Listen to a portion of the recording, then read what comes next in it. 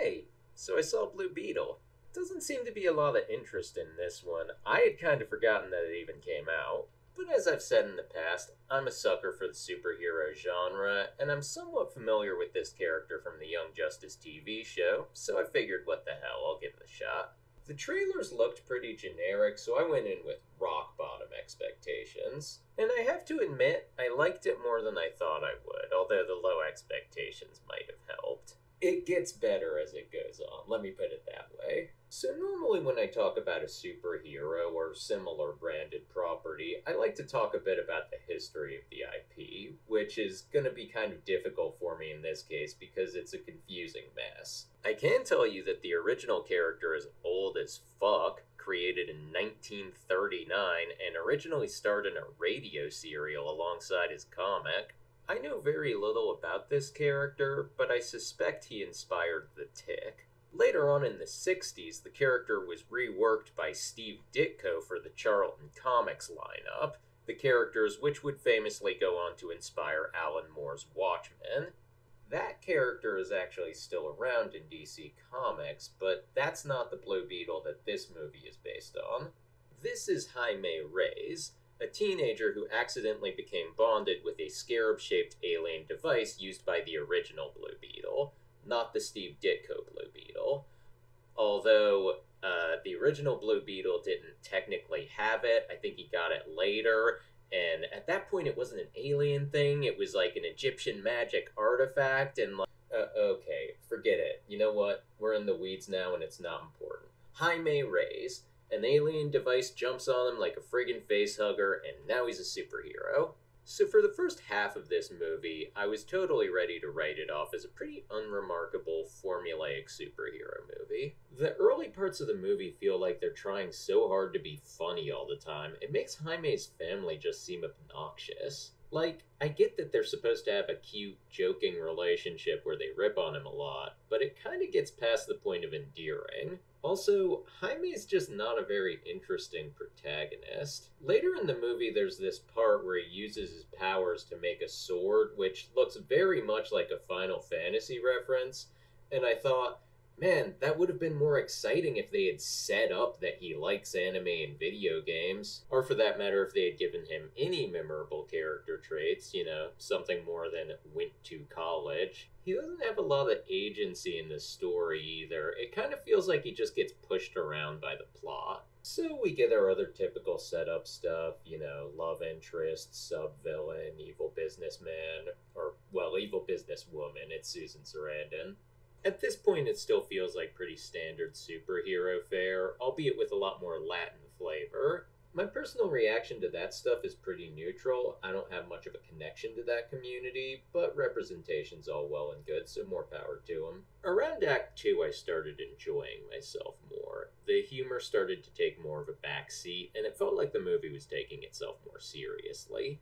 Like, the family feels a lot more real once the stakes are raised and you see them showing concern for each other. There's a couple fight scenes where Jaime repeatedly almost gets people killed by refusing to kill anyone himself, even when those people are firing machine guns directly at his family. That honestly annoyed me. I get that they don't want their superhero killing anyone, but the scenes push that tension so far that it just makes him look stupid. Then he gets captured, and the family has to save him by stealing old Blue Beetle's flying bug ship, which is a pretty cool callback to earlier versions of the character. The scene where they attack the villain's hideout with it is actually a lot of fun. Very campy, which I like, and I enjoy that 60s aesthetic of old Blue Beetle's tech. And it was a fun way to get the family involved. A lot of movies these days claim to have family themes, but usually it's just a way to insert some emotional weight into scenes that otherwise would have none. I'm looking at you, Disney Star Wars. This doesn't do that, though. The relationships with the family actually feel important, especially the dad. Later on, there's this dream sequence of Jaime having to say goodbye to him, and it's genuinely really touching. It's honestly too good for this movie. It's like a scene out of The Fountain. But the thing that interested me the most was when the movie started to have some social commentary going on. It starts subtle, like the family doesn't want to call the police because some of the older members are here illegally. Then when the bad guys show up, they storm the house and drag the whole family out on the lawn in a scene that feels reminiscent of an ice raid. Then there's a scene with the villain where she's introducing some general and she mentions his work on anti-communist operations in Guatemala and also the School of the Americas. And if you know your Latin American history at all, you know those are some pretty dark references. And at this point, the Latin American flavor of the movie actually does become something I care about, because now it's not just set dressing anymore. You know, now it feels like we're actually having kind of a conversation about the way these people have been treated historically, which is a lot more interesting. Speaking of which, I want to talk about Grandma for a minute. Now, in the trailer for this movie, they show the grandma wielding some kind of minigun-style heavy weaponry. Bust it down, bust it down! Nana? I advise we back away. And of course, when I saw that in the trailer, I thought, oh, what a dumb, lazy joke.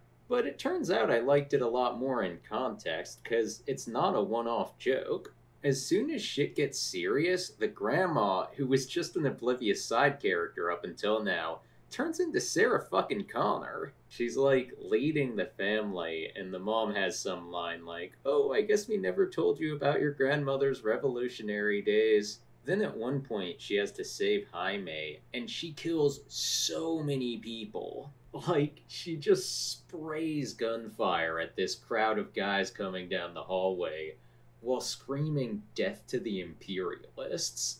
That caught me off guard.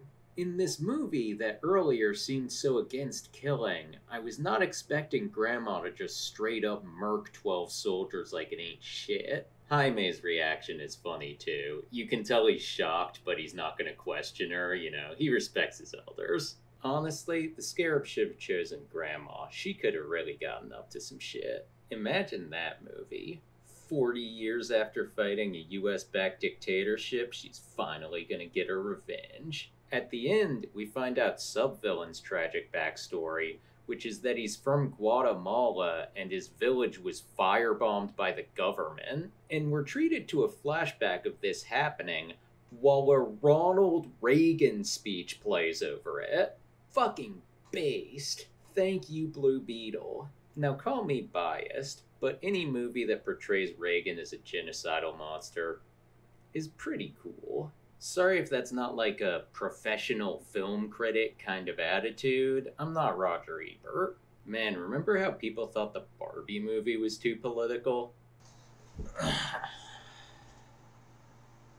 It's totally the same day I started this. Anyway, in summary, I liked this movie. I can't, in good faith, call it a particularly good movie. More of a guilty pleasure, although I've never been crazy about that term, because I don't believe in feeling guilty about the things you like. There are parts I liked a lot, but the beginning drags it down too much for me to feel like it's fully redeemed.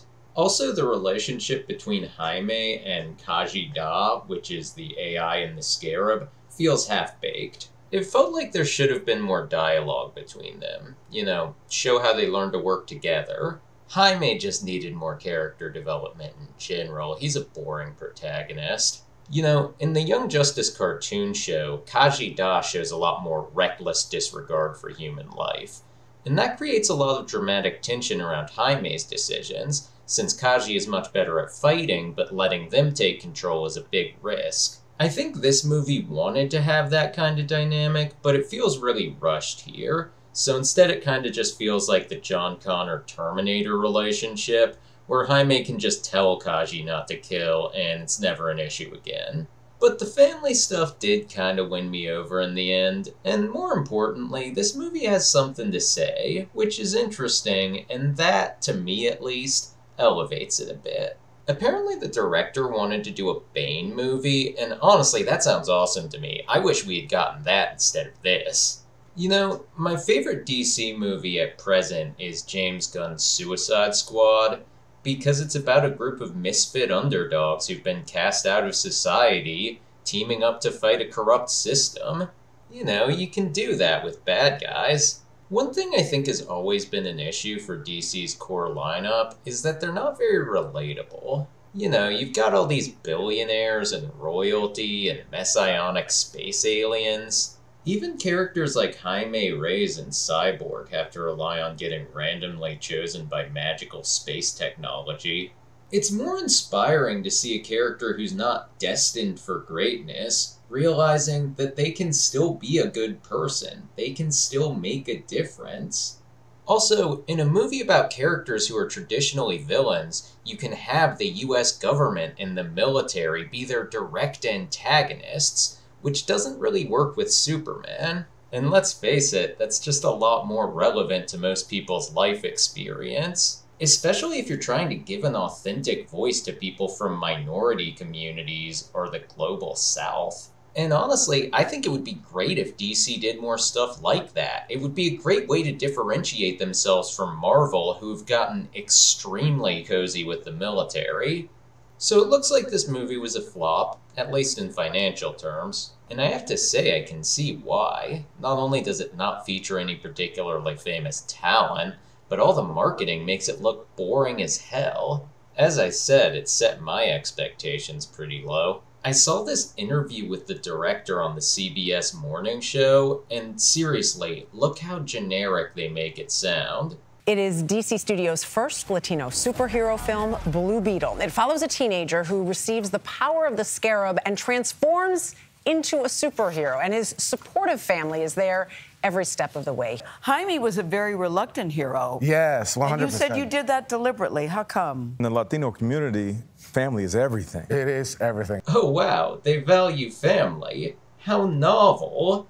You know, us white people, we just eat our babies like hamsters. I have a feeling he was told not to talk about the more political angles of the movie beyond just the presence of Latino people. Which is a shame, because the political stuff is easily the most interesting thing about it. He should have been like, yeah, my movie's about how the US security state are a bunch of genocidal imperialists who've historically oppressed Latin America for their own economic benefit. That would have gotten some attention. I sure would have gotten my ass to the theater sooner. They could have had Fox News giving them free coverage, calling the movie communist propaganda, which is great publicity. Look how well the Barbie movie did. So I was curious how others on YouTube were reacting to this movie, which led me to look up some videos. Overall, I thought the reviews on YouTube were pretty fair to it. They skew negative for reasons I mostly agree with. You know, derivative story, boring protagonist, lots of plot contrivances. But then I discovered another type of video going around. Apparently one of the trailers for this movie sparked a massive backlash, and it was because of a line that I thought was completely innocuous. Man, fuck me, right? Clearly, the line is supposed to represent feelings he has about a lot of real-world people, and those people are on the right. This statement falls along a far-left narrative, and as I read, it matches his tweets. Calling people fascists is something the far left does, and he just couldn't keep his politics out of the movie. Even when it comes to the backlash for that Batman is a fascist line, the director tried to play it off as some sort of a joke, and saying that fans and critics didn't understand the joke he was trying to make, but in my opinion, calling someone a fascist is never a joke, and fascism is definitely not a topic that you should ever joke about. So to the people who got mad at it, give us a chance. We're just trying to have fun with the characters that we love. For some reason, I don't think you're doing that. Give you a chance. You are literally mocking people, bro. And you haven't apologized for it. You would not believe how many people got pissed off at the line, Batman is a fascist. Seems like they take it really personally, too. There's all this talk about how the filmmakers hate Batman and hate the audience and only said it to insult you for liking Batman. And it's like, guys, I hate to break it to you, but I'm a Batman fan, and sometimes he's kind of a fascist. Especially when Frank Miller writes him. And it's not like this opinion just popped up this year because people who aren't real fans want to attack him. It's an extremely common take that people have been saying for decades. Frank Miller and Alan Moore are probably the two most influential Batman writers alive, and they've both commented on this, despite being on opposite ends of the political spectrum. Funny how these people never care about the opinions of the people responsible for the Batman stuff they grew up with. I mean, can you imagine if Brie Larson had been the one who said superhero movies are a precursor to fascism? We'd never hear the end of it.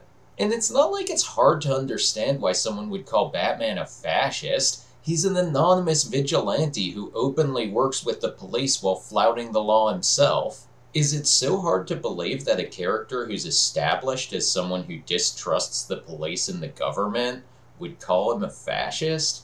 Even in the Christopher Nolan movies, which are very pro-Batman, Nolan understands the character well enough to know that what makes Batman compelling is that he walks a dangerous line of moral gray areas, so they at least explore the idea that maybe sometimes he goes too far.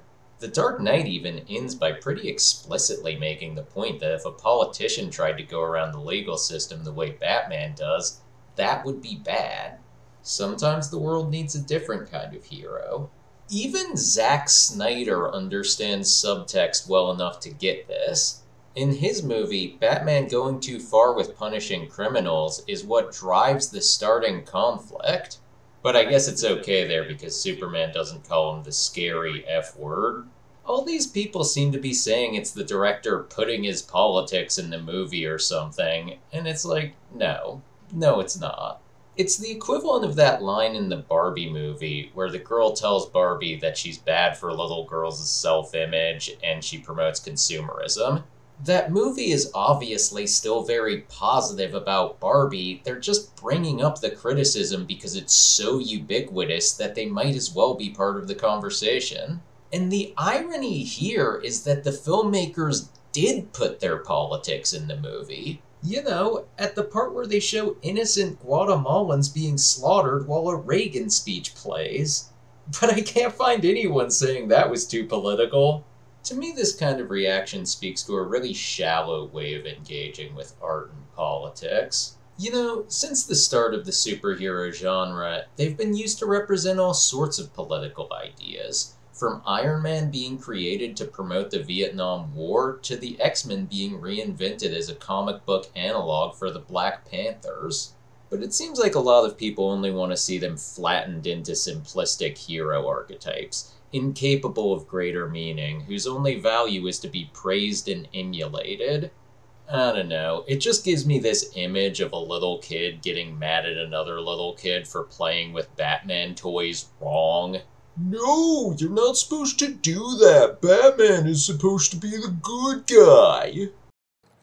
Hey, so I was watching back through this video as I was getting ready to post it, and I started thinking, you know, I should probably make clear that I realize this backlash isn't really about Batman. It's about people who feel like their personal politics are getting called out in movies.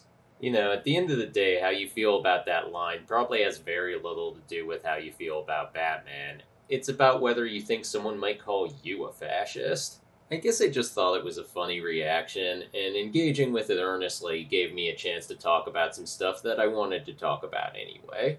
But I don't want to give the impression that I'm some enlightened centrist type who thinks that the right's culture war bullshit can be defeated with rational debate.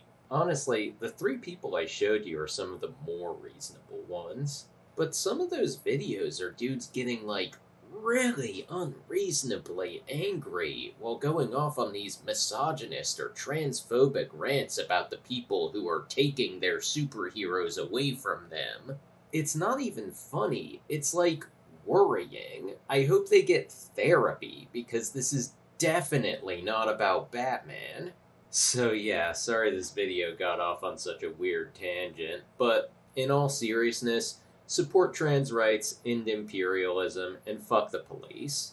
And you know what? I'm even gonna apologize for my prior ambivalence about the representation angle. Clearly America needs to hear from different perspectives. What was this video supposed to be about again? Oh yeah, Blue Beetle was okay.